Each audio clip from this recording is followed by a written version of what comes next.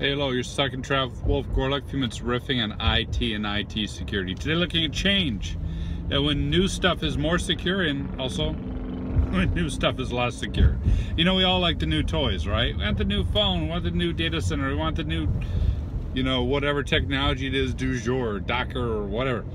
And sometimes compelling arguments can be made that's more secure, but oftentimes too, it ends up being less secure. So can we suss out what practices allow for things to be more or less secure on change? And the tip for you is this: when you're moving to the cloud or anything else, when you're adopting new technologies, stop and pause and figure out if the changes in security that people are reporting are because of the change or because of something new. So when would environments be more secure when they are new? Well, it's going to be stuff like organizations who have built in place security into their life cycle, right? We got a new move to the cloud or move to a new data center. We evaluate our security controls, we evaluate what's in place, we make sure that what's in place is going to exist in the new environment. We get comfortable and knowledgeable about what's new, right? What are some of the new features security-wise? What are the new capabilities? Is there anything that shifts the paradigm and completely causes us to reevaluate how we're providing access controls and confidentiality? Is there new ways of encrypting? All those sort of things.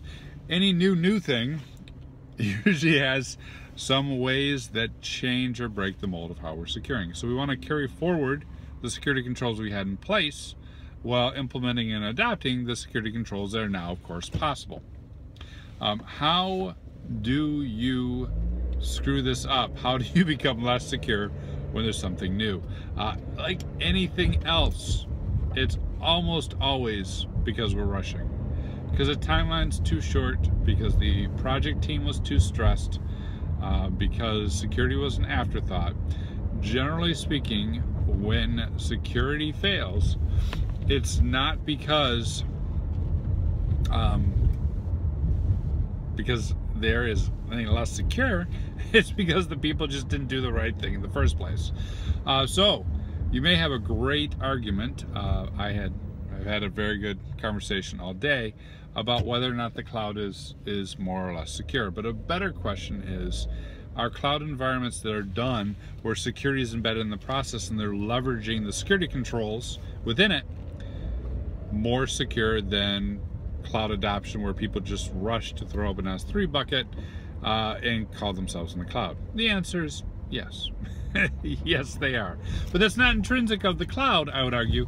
It's intrinsic of the nature of technology and what happens whenever we make a change, specifically a very significant change to our underlying capabilities and infrastructure.